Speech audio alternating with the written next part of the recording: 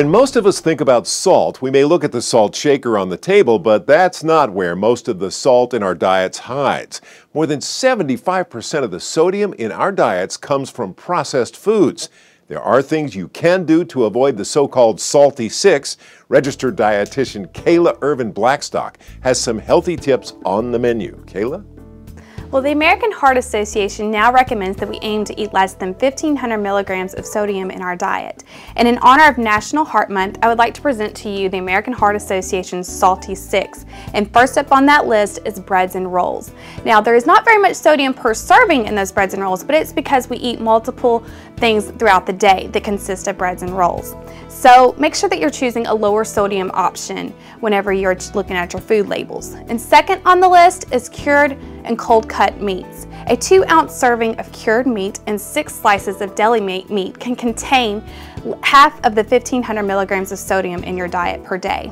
And third on that list is our favorite, pizza. But because there's so much processed meats and processed cheese in that pizza, it's going to contain 100% or more of your sodium per the day for that one slice. So next time you go out to eat, or if you're cooking from home, choose a pizza that is more vegetable contained and less cheese.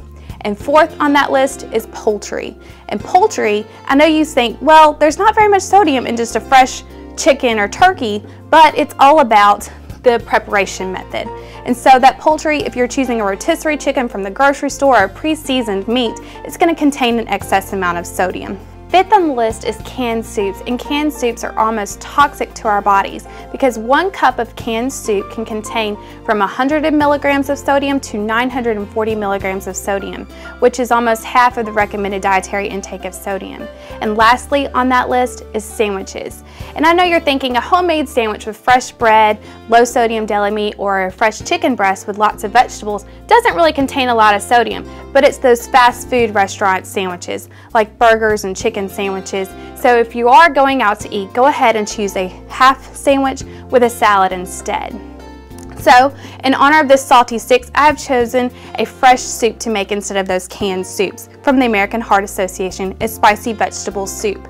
And instead of using the salt shaker, we're going to use fresh herbs and spices that include a little bit of paprika, basil, red wine vinegar, and olive oil. And then instead of using those canned vegetables, we're going to use fresh or frozen vegetables, such as 1½ cups of green beans, 1½ cups of your potatoes chopped and cooked before, a whole onion, 4 red plum tomatoes, a yellow squash, and chopped spinach. And then for the moisture of the soup, we're going to use a low sodium vegetable broth.